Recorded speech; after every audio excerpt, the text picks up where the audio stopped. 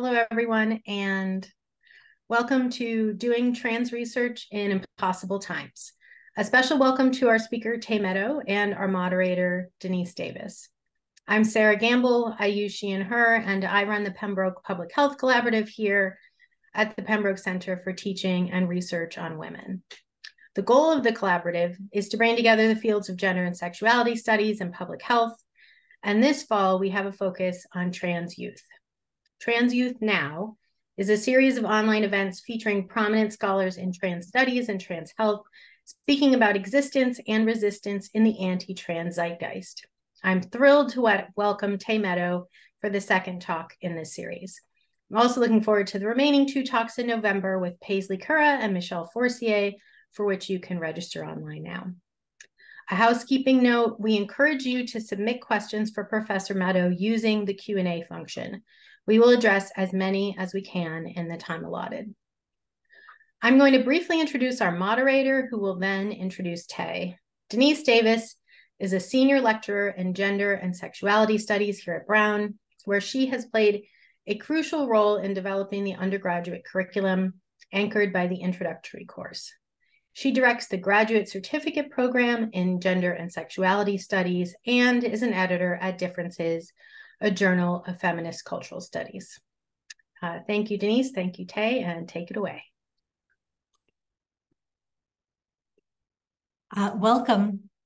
It is my great pleasure to introduce Tey Meadow, today's speaker in our Trans Youth Now series. Dr. Meadow is an associate professor of sociology at Columbia University who has published work focusing on a broad range of issues, including the emergence of the transgender child as a social category, the international politics of family diversity, the creation and maintenance of legal gender classifications, and newer work on the ways individuals negotiate risk in intimate relationships.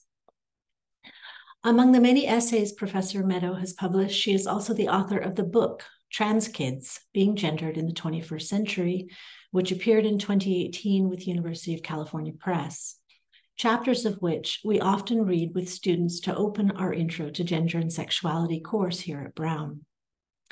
By way of commenting on this book, I would like to offer a brief anecdote. A student in that Intro to GNSS course approached me one day after class with some frustration and said, "This book doesn't represent the vast majority of experiences that trans kids and adolescents face when they come out to their families or seek support from medical or psychiatric clinicians. It's idealizing." My answer, I think that's part of the point. We read about hostility, rejection, and tragedy every day. Here we have immersive ethnographic evidence of the ways that support and affirmation can enable trans kids to explore their desires and become strong selves. To many, positively parenting, advocating for, and clinically supporting gender atypical children is unimaginable, even unthinkable. It turns out maybe it's not that hard. Well, 4 years later, in a climate of extreme hostility, it turns out that being a supportive caregiver is that hard, but not necessarily for the reasons we imagined. Thank you, Tey, for coming today to talk about doing trans research in impossible times. Thank you, Denise, for that lovely introduction. I mean, I think your response was exactly right. We have so much evidence for what transphobia looks like, and I'm going to talk about that a little bit today, and so little concrete information about how support, affirmation, facilitation is available to everyone. So I thank you for that. And I thank Sarah for the invitation and Rachel for the support, the technical support, and the Pembroke Center for inviting me. I'm looking forward to talking with you. So Donna reached out to me through Twitter last fall after a friend had read some of my work, asked if we could talk. I learned that though he was assigned female at birth, strangers had assumed her child Jack was a boy since he was a toddler. This is a typical trans story. He'd preferred boys' clothing and ways of being, interests and hobbies his whole life. By the time he was in 3rd grade, he was identifying openly as transgender, first to peers and then to Donna and the rest of the family. Jack struggled with depression at times, and it intensified when puberty hit. And after months of research and a year of supportive psychotherapy, Donna took Jack to an endocrinologist in 2021 when he was 14 years old, and he began a regimen of puberty blockers and cross-hormone therapy. His depression abated, he was happy and thriving. This is also a typical trans story. Right around that time, though, the generally conservative political climate in Texas was contracting in a new way. That same spring, the Texas state legislature had introduced 16 bills seeking to bar trans youth from competitive sports, from bathrooms, from gender-segregated school environments, and to prohibit gender-affirming health care. As public discussion ensued, Jack began to experience harassment at his formerly warm and supportive school, from peers and eventually even from staff. The family found threatening notes on their car. The local children's hospital halted their gender-confirming care provision. Donna was spit on by an angry crowd while leaving a legislative session in which she'd testified against the sports bill. Then the Governor Greg Abbott threatened removal of trans children from supportive parents, and she panicked. What if Jack fell off his longboard and broke his arm? Could she safely bring him to an emergency room? When I met Donna on Zoom last November, she and Jack had been living in a Colorado neighborhood for almost 4 months. Jack was 16, nearing the end of his first semester at a new school, and they were both trying to adjust to life hundreds of miles from Jack's father, stepfather, and brother. Jack liked his new school. He appeared for a moment in the Zoom frame while Donna and I were talking. He smiled at me and ran his hair through his disheveled, textured crop cut. He was on his way to the zoo with friends. Texas has introduced 58 anti-trans measures and passed laws banning trans athletes from intercollegiate sports, prohibiting insurers from allowing the provision of gender-affirming care to minors. Jack has finished his first school year in Colorado, and the family is still separated as his stepfather continues to job hunt from Texas. On January 23rd of this year, Colorado introduced its own anti-trans sports bill, the Women's Rights in Athletics Act, and the cycle of worry for Donna began anew. While that measure was ultimately defeated, it took a literal army of scholars, clinicians, and activists to beat it, and these struggles are ongoing in states across the United States. Now, 2 weeks after Donna and I spoke, I received another email from a well-known feminist public intellectual with whom I have some professional overlap. Someone whose writing on abortion, racism, welfare reform, and prison politics has been read by millions of people around the globe. She asked if we could speak by phone because about, quote, the trans issue, because she's regularly asked what she thinks, and, quote, the whole thing makes me very uncomfortable. A few days later, I found myself 2 hours into a call that ranged from medical particulars about the operation of hormone blockers to abstract comparisons between trans surgery and female genital mutilation. I broke one of my cardinal rules of academic engagement to leave myself and my body out of the conversation. I tell my coming out story. I discuss my medical decision-making. I talk about being a trans feminist, and by the time I hang up the phone, I was as depleted as I have ever been after one of these conversations. And I put aside the writing tasks I'd hoped to accomplish that day and went out for a walk. Now, over the last 18 months, I've spoken with nearly a dozen families like Jack's. Families displaced by the virulent anti-trans political climate, families moving across state lines or traveling hundreds of miles for medical and psychiatric care, families forced into hiding to protect their child's physical safety. I've visited 4 schools, some after incidences of bullying or violence. I've fielded questions from academics, psychologists, from organizational consultants, from podcasters, from filmmakers, and from journalists. I've submitted testimony in a custody hearing. I've met with 3 parent groups. I've been asked to ghostwrite 6 professional letters and formal policies. I've been asked to sign 2 non-disclosure agreements. These are the requests that I accepted. There were others. Sometimes I was responding to an interpersonal disagreement, sometimes to an institutional standpoint. In a small handful of conversations, I was addressing one person's individual sense of, quote, discomfort. Almost none of this work was paid. In the meantime, I've stalled progress on my own professional work, turned down requests for talks and other academic travel, and taken time away from my own child. This is a terrifying time to be LGBTQ in America. As of today, the ACLU is tracking 520 active anti-LGBT legislative measures across the 50 states, restricting free speech, access to healthcare, access to equitable public accommodations in schools, athletics, and libraries. Among those threatened are LGBTQ people ourselves, parents and family members, teachers, coaches, physicians, and psychologists. Over 250 of the most virulent of these laws specifically target transgender minors and the adults who care for them. These are the people engaged directly in either living LGBTQ lives or supporting those who do. What we don't often acknowledge, even among ourselves, is the toll these measures take on us in the business, on those of us that are in the business of intellectual support. So I published my book, Trans Kids, in 2018, and in it, I argued that the first generation of families openly and publicly facilitating explicit transgender identities in youth was transforming cultural understandings of gender and sexuality. To make this claim, I did several years of intensive ethnographic immersion in parent support groups, organizations, and interviews with over 100 parents, activists, advocates, and clinicians. I spent time with trans youth themselves at conferences, support groups, and in their homes, though I didn't interview them formally.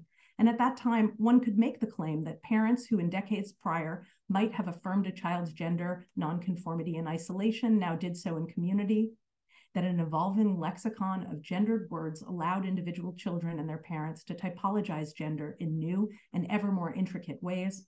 This was an optimistic tale, both for culture and for youth themselves. Because we know that the social climate around transgender youth affects nearly every metric of psychological and educational success we measure, these new words and practices and communities were cause for celebration. But that moment was short-lived, and now we're living in a paradoxical clash of two cultural realities. On the one hand, some say that rates of public transgender identification are on the rise, possibly more than doubling in the last 5 years alone. And at the same time, there's a eugenic political movement in place, and they control popular discourse and political debate. As I've reflected on these last months, it seems to me that there are three mechanisms through which trans exclusionary politics operates.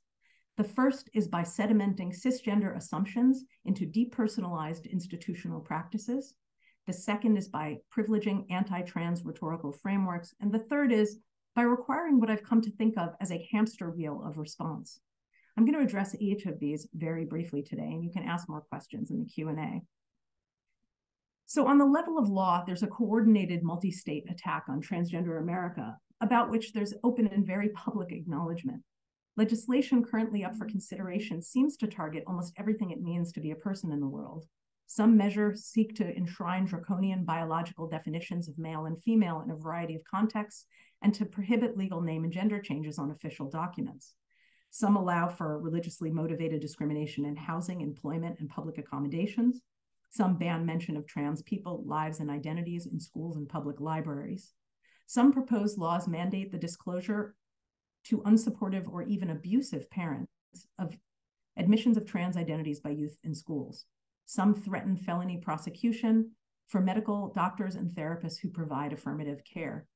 Teachers, doctors, psychologists risk losing their livelihoods and their licenses. Parents risk losing their children for allowing them to live openly as trans. In spite of news coverage seeking to frame this as a site of debate, there is a near consensus among actual experts on these youth on the negative impact of these politicized efforts, not to mention the public rituals of humiliation they require for families seeking to counter them. Conservative politicians know that political orientation serves as a proxy for perspective on trans acceptance, making youth an expedient vehicle for showcasing one's conservatism. This is most evident when you consider that the proposed bills and government mandates contravene the public advice of every major medical and psychiatric organization in the United States. Now, I assume if you're here that nearly all of you know about some of these laws from local and national media coverage, or opinion pieces about medical transition for teenagers or what to do with athletes in elite competitive gendered sports. But as Ezra Klein wrote for the New York Times, even the most liberal Americans are unaware of the sheer scale and cruelty of the current legal landscape.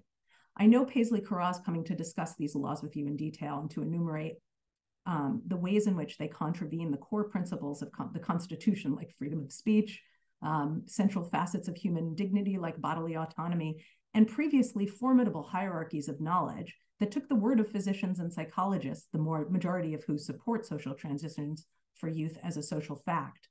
But what's harder to see from the outside is the downward creep of these legal measures into the micro-institutional context that kids inhabit.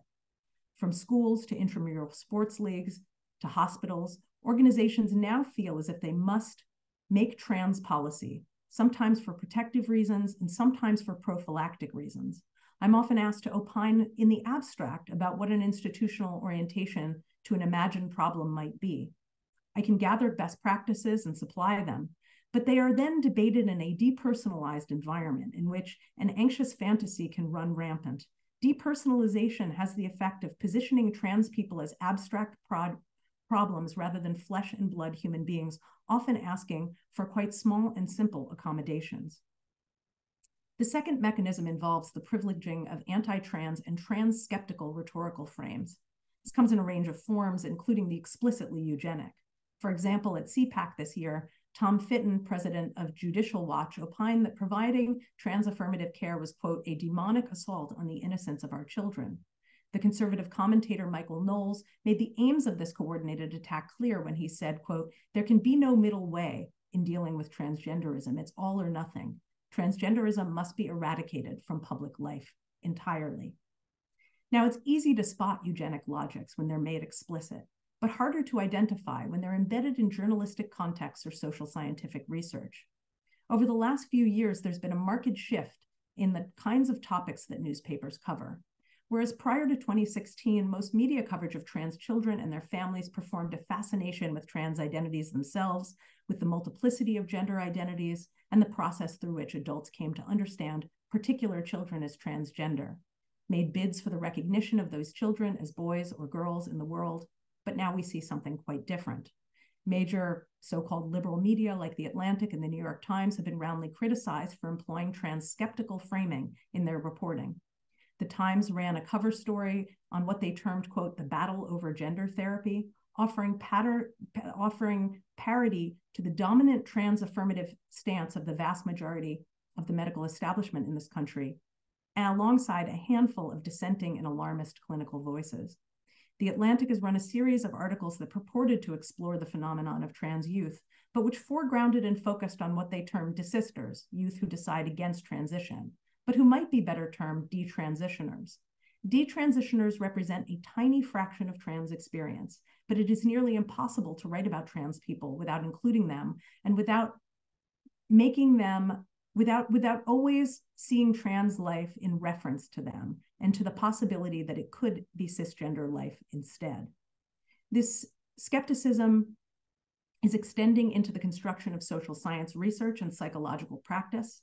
A notable example is psychologist Lisa Littman, who coined the term rapid onset gender dysphoria in 2018 to rename the well-established phenomenon of coming into a trans identity during puberty. Now, when you think about it, it makes perfect sense, right? The timing of it.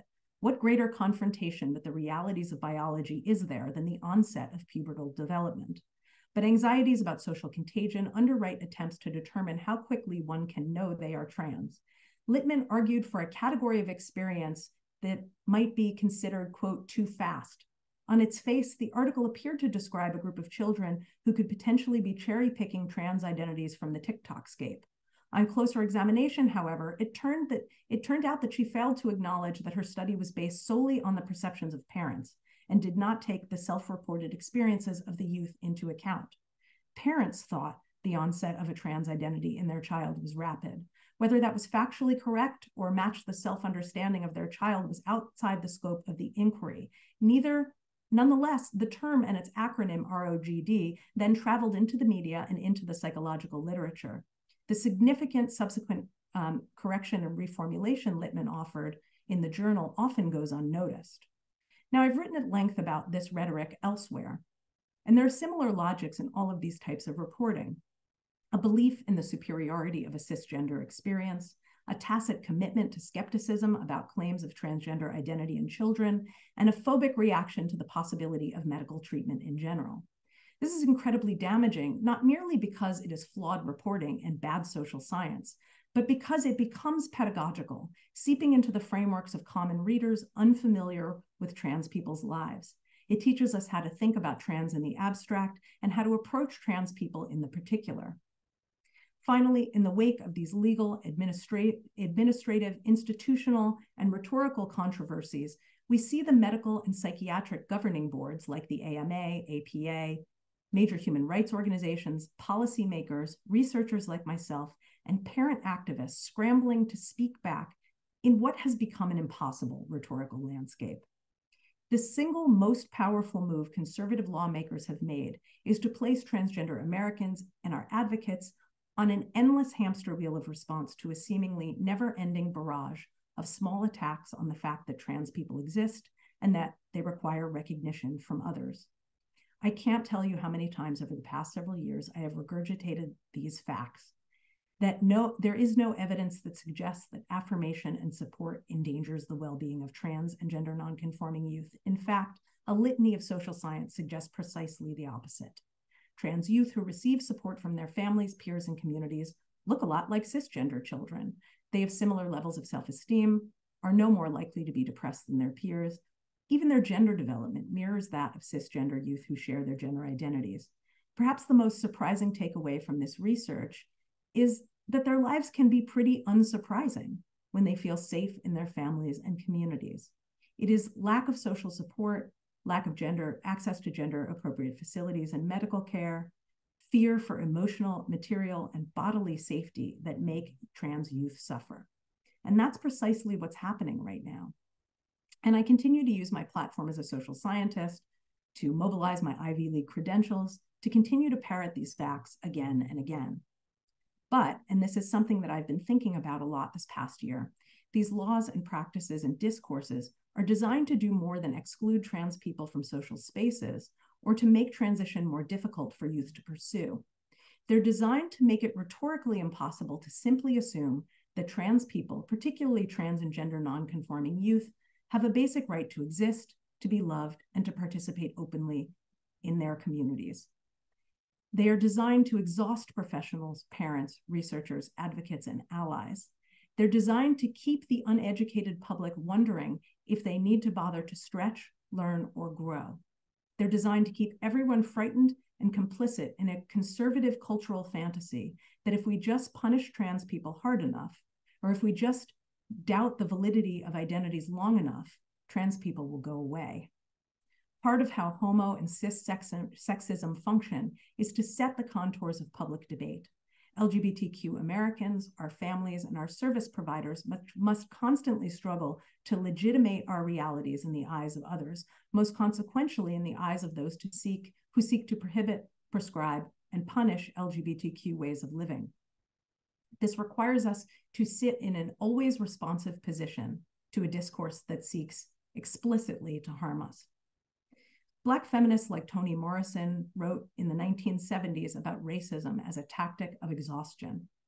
Queer theorists like Michael Warner wrote in the 1990s about heteronormativity's mandate to produce endless, disorganized, and reactive social science. And now, in this trans moment, we're called upon to prove again and again that transness is not a proxy for psychopathy, that transition is good for trans youth and bad for nobody else, that it is climates of fear and intolerance that cause social harm, not YouTube videos about how to give yourself a wolf cut at home.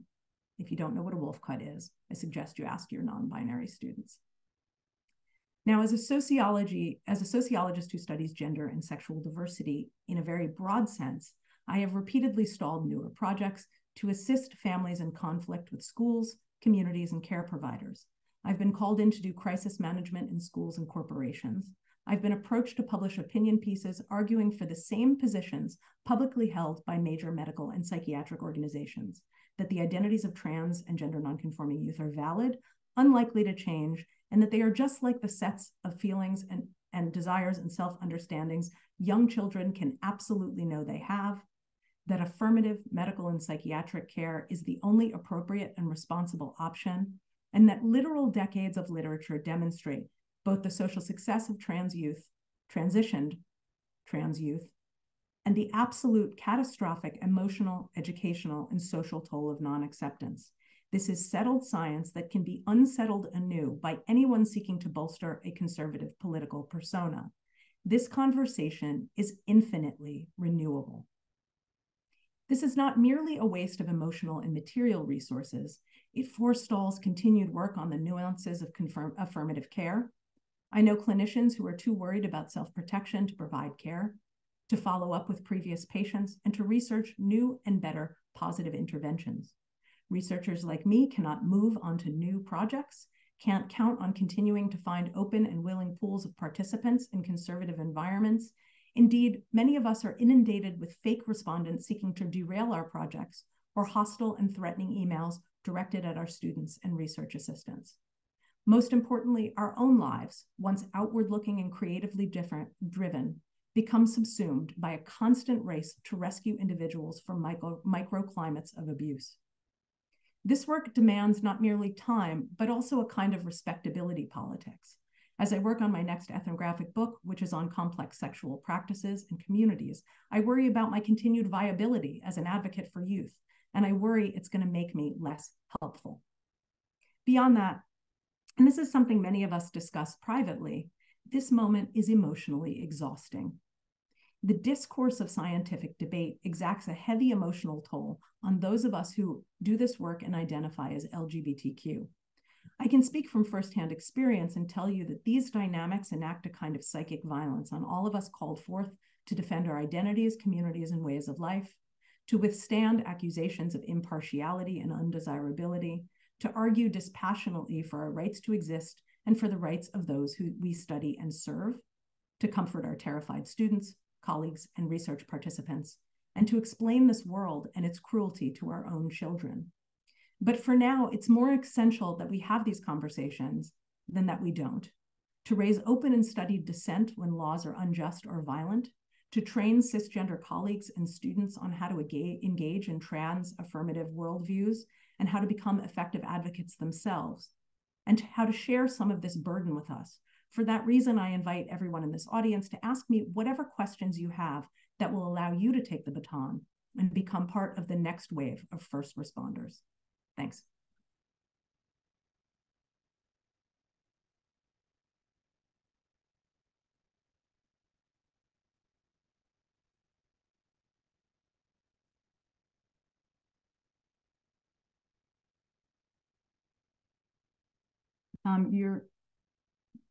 That's the end. There we go. That's all I got. Thanks so much for such, unfortunately, a rather depressing picture of what's going on right now. So I've been thinking about, something that you wrote about in your book was this whole question of the trans tipping point, right? That in 2018, we could still talk about the trans tipping point. There was a lot of media coverage and representation. In fact, there was even a question of, the sort of, we'd gone from trans identity to an industry of representing trans people. And now, of course, we're in the midst of a backlash, which is taking the form of a moral panic. You can tell me what you think about that characterization. So we're stuck in this paradox of visibility, of lying low and avoiding rhetorical violence, or demanding recognition and being subjected to hostility. And I guess I just wonder where do you think we go from here? Where is this going? I mean, that's such a hard question, right? I think it depends on everybody in this room in a way, right? We are all actors in this particular political moment. And to the extent that we can mobilize an effective response, we have hope moving forward. I do think that, to some extent, visibility brings an increased opportunity for backlash. And it also brings an increased opportunity for resistance. And that's why I keep walking into schools, and that's why I keep walking into companies, because I do believe that we're going to have to change culture a little bit at a time. And so, I think that academics like to talk about the trans tipping point, whether in fact it exists, whether the category of the transgender child is new, or whether it's just different language for something that's been there before. I think the answer is both. I think those of us that study social categories know that they exist in a recursive relationship to social reality. And so I think that it's really a question of continuing to have these conversations, but like you said in the beginning, Denise, giving people the material that they need to engage the world from a position of trans affirmation, and from a position of seeing trans as just one of the many ways that people can be, as a kind of benign variation, as a terrific outcome, so long as someone is in an environment in which they're not being, openly harassed, right? And to create a generation of parents that can look at the kids they are about to have from the perspective that it would be just as good if they ended up being trans as if they ended up being cis. And once we get there, then we no longer have a problem. And I think that world is possible.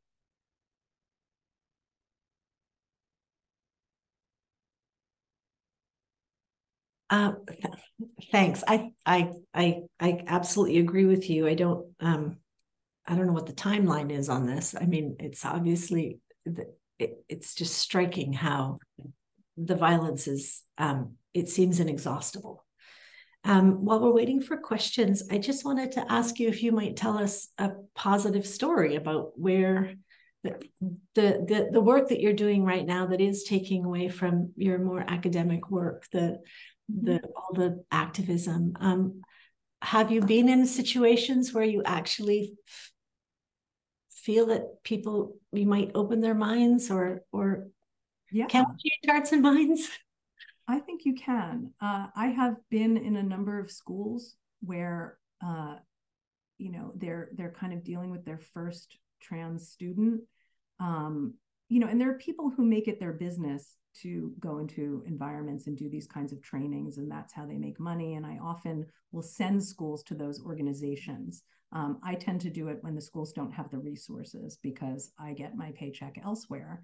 And those are often schools that, don't have routine trainings on gender and sexuality for staff or for administrators or for youth. And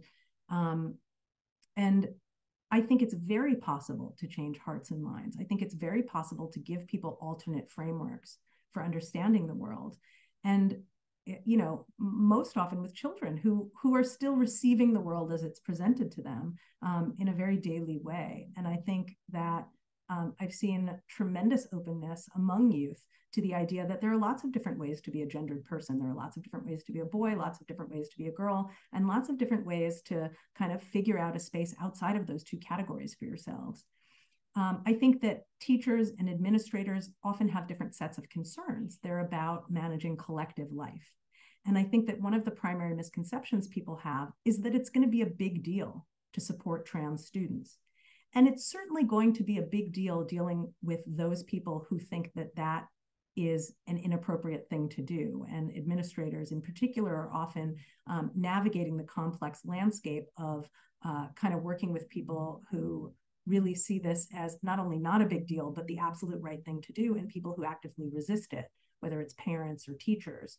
But I do think that showing people how easy it is to do, how minimally disruptive it is to give trans students the facilities they need to configure athletic participation in such a way that nobody is excluded, to kind of talk in very simple terms about trans being something that is pretty common in the world and a way that people can be, that kind of work can be done pretty readily if there is a willingness to absorb the information. I think that what we're seeing in terms of the political climate is particularly terrifying in the context of banning certain kinds of speech, because it makes that work impossible. And that is where I think that, the institution level stuff has to be scaffolded by a completely different legal architecture. Like, it cannot be unspeakable. We can't go back to a place where it is impossible to imagine LGBTQ ways of living. So that's where I get sort of my most pessimistic. But on the level of human beings, person to person, there's just tremendous room for change. We do have the Q&A is now filling up as anticipated. So we have a question. I wondered if you have any thoughts on or experience with the way these anti-trans movements simultaneously mobilize the idea of children as helpless, unknowing, and endangered For example, Abigail Schreier's Irreversible Damage, or the Gays Against Groomers groups in Britain, and children as duplicitous, manipulative, and even dangerous actors who know too much, as in Littman's ROGD piece, or the charge that children are using the threat of suicide to force their parents to affirm them. It would seem that they couldn't quite have it both ways, and yet, is it just that the fact of successfully being trans removes a trans child from the category of child? I mean, isn't that fascinating how phobic logics don't need to make any sense at all, right? Like on the one hand, you can have this idea that kids can't possibly know this about themselves. And yet they can also be manipulators that are creating a social contagion among their peers.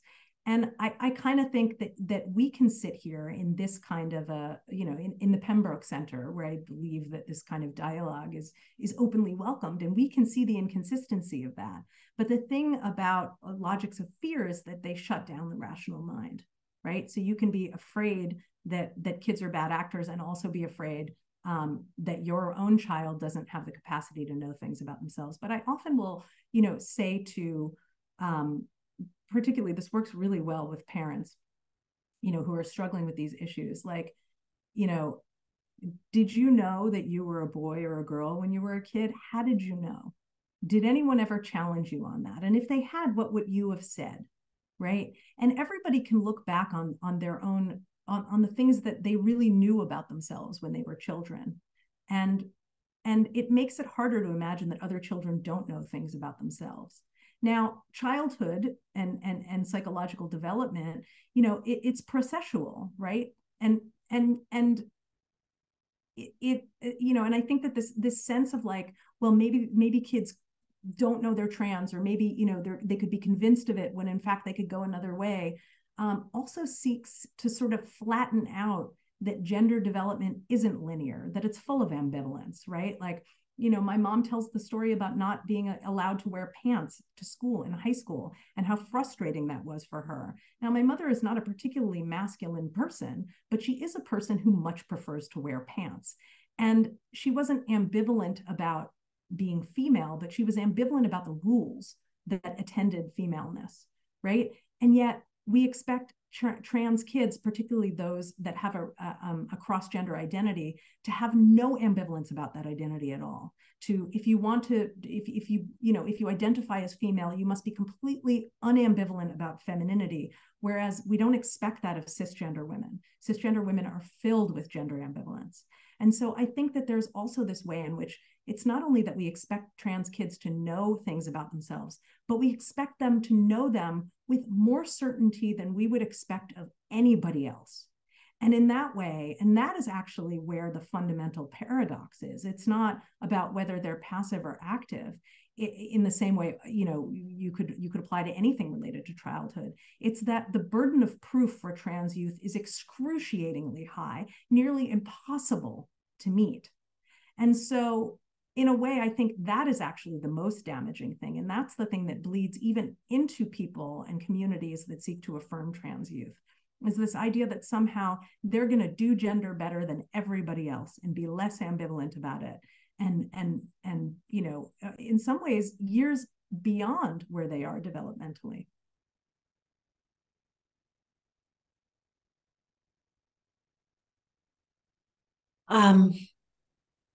Okay, the questions are all they're so great and they're so difficult. So I'll just keep pitching them to you.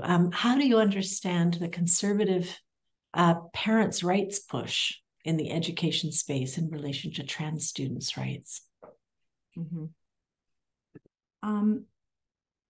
I think that it's really fascinating that this has become a parents' rights issue, in a way that I think that queer writers have written a lot, and for many, many decades, about the logic of the child, and how child protectionism often will underwrite any number of different conservative political arguments, right? That if we don't get this right, if we don't, restrict the evolution of culture in some profound way, that children are going to be harmed. And part of the logic of that argument is that parents should get to decide what cultural opportunities children are exposed to, and that somehow, because there is disagreement about how children should be, enculturated, that it should ultimately be up to the parents to determine that.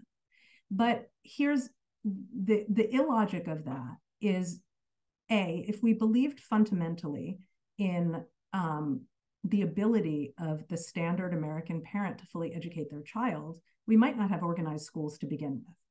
If we believed fundamentally in that parents are always making good decisions, teachers would not be mandated reporters, right? We wouldn't have a children's services, section of the administrative government. We understand that human beings are imperfect. And so the parents' rights logic, particularly around something like fundamental rights, doesn't make a lot of sense. And it tends to be more successful in conservative social environments that are operating to some extent on the logic of the family in that way.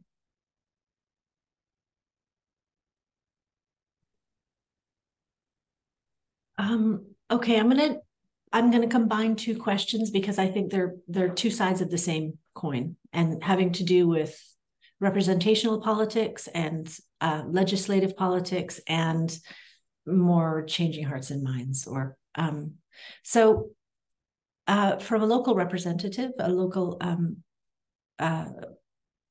one of our members of the State Assembly, she asks, which cultural changes do you feel come first, and where will they most be impactful?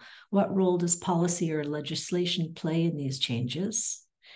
And the other question is, there's a limit to visibility in representational politics. How do we extend the conversation beyond the discursive fixation on trans bodies or trans embodiment, not forgetting the real daily needs, but extending how we view trans identities and beings? How might cis, non-trans questioning, both those who resist and try to affirm trans existence, of their gendered self be a starting point to address anti-trans violence? Mm-hmm. These are great questions. I do think that law and policy, particularly that which enshrines very broad protections, is an important. I mean, if you're a state assembly person, I cannot understate how important that is. I think that it has different effects. One is that it provides concrete guidance to people who want to know what's allowed, right? And if discrimination or exclusion from particular public spaces is not allowed, then it's not allowed, right? But the other thing is it sends a cultural signal, right? That this climate is hospitable to LGBTQ people, not just children, but adults as well, which is a humongous relief to families, to care providers, to know that on the level of policy, broad scale policy, there is support, affirmation, and a kind of non-intrusion into family life when that life is facilitated, right? With regard to, the over-medicalization of trans in public discourse, I think that this has long been the case, right? A focus not on what trans people feel, but on what they might want to do to their bodies. And it's incredibly damaging and frankly, none of anybody's business. I think that parents make medical decisions for their children all the time that contravene the advice of medical professionals. And parents make medical decisions for their children all the time that, parents are studied consumers of medicine in a variety of ways. And I think that medical decision-making is something that should be left to doctors and psychologists to discuss with children and parents, that it isn't the business of lawmakers to do anything other than to potentially enshrine a kind of bodily autonomy, broad scale, that is under attack in this country in a lot of different ways. And I think that really kind of having a cultural discourse that suggests that, my genitals are none of anyone else's business apart from my closest intimates and my medical providers is the framework for understanding this. And, you know, this is easily reinforceable with, you know, the public opinions of every major medical and psychiatric governing board in this country who have consensus, and the evolving standards of care that within those governing boards regulate the treatment of trans people, right? And that are based on lots of study and practice and decades of thought and care, and which have been influenced largely by trans people themselves, right? So if you go to WPATH meetings, the World Professional Association for Transgender Health, you'll see that a growing number of the clinicians that are behind these efforts to study and optimize and continue to evolve affirmative care are trans people themselves. So I actually think that that part of it requires a stance of less interference from government, and a kind of a rhetorical policy of, you know, that is private, personal information, and things that other people don't necessarily have to understand, right? So I don't get emails from public intellectuals because they're uncomfortable with, I don't know, for example, people's decision to go on antidepressants, and they don't ask me, as somebody who has spent time on antidepressants in my lifetime, you know, to legitimate that, and, you know, and to tell me how that's, you know, compatible with a version of feminism that, you know, understands that the world makes women depressed, right? I mean, we don't get asked to legitimate our medical decision-making in other contexts, and we shouldn't be asked to legitimate it here either. And for parents who are really kind of trying to find information, you know, medical professionals who affirm and support trans youth have tons of it for you. It is out there to be found. And, you know, if you consult Dr. Google, as with any other medical condition, the quality of the information that you will receive will be mixed, unless you know where to look. So I don't know if that gets at all of it. Thank you. You mentioned WPATH, and there's a question about the new WPATH SOC 8, which I don't know what the SOC 8 actually is. Mm-hmm. So maybe you can explain that, the part of the question. So it says, with the new WPATH SOC 8, what are some key improvements in language that we use in research or general discussion? You know, I'm not, so SOC 8 is the new standards of care that governs the treatment of trans folks. I am not an expert in the developments of the new standards of care, and because I'm trying desperately to move my research in new directions, I'm going to demur on that question. There's a lot of public writing with reactions to those standards of care. Some people see it as a tremendous improvement, and other people have pretty studied critiques of the ways in which it continues to limit trans people's autonomy or put in structures of, you know, gatekeeping.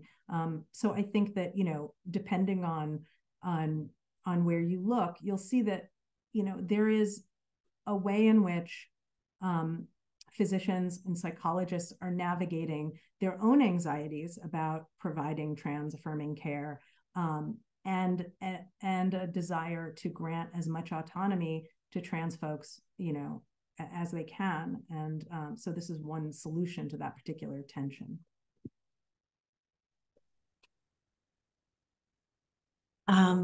Thank you. Yeah.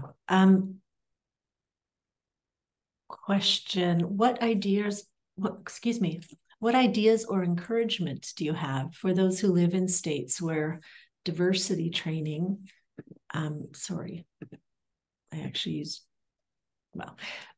diversity training is now illegal in schools, where banning speech, books, and firing teachers is part of the institutional norm? It does feel impossible. And as you said, we need to create legal change, but that takes so much time. And I would add, especially given the way that our electoral politics are going right now. So the question, sorry, this just shifted. What possibilities are there for kids now? And again, in your talk, it was really discouraging, I have to say, to hear that parents are having to split up their families in order to take a trans child across state lines in order to go to public schools or to any schooling at all. So it's just ironic that we're protecting families by splitting up families. So this question, what possibilities are there for kids now? Yeah, I mean, this is, it's so crazy that we're having this conversation in 2023. And this is a new kind of what Michael Warner called heteronormativity, which I think is a word that, you know, is used often without a lot of specificity in what it marks. And I think what it marks is a cultural orientation that makes it impossible to think of LGBTQ ways of living, right? That makes it even unimaginable how that would look. And I think that for the, you know, really the first time historically, there is a subset of policy that is making this completely unspeakable in a way that, I mean, it seems so profoundly inconsistent with the Constitution that it's hard to imagine how this could possibly stand. I think that there is no way to raise a child in that context and shield them from the sheer violence of that landscape without capitulating to a different version of heteronormativity, right? So if you just don't talk about trans and you don't talk about LGBTQ ways of living, because you don't want to let children know how bad things are, and I think this can be the reaction to people whose children are trans, right? Like, I don't want my kid to know how bad it is. So, you know, we're just not going to talk about that.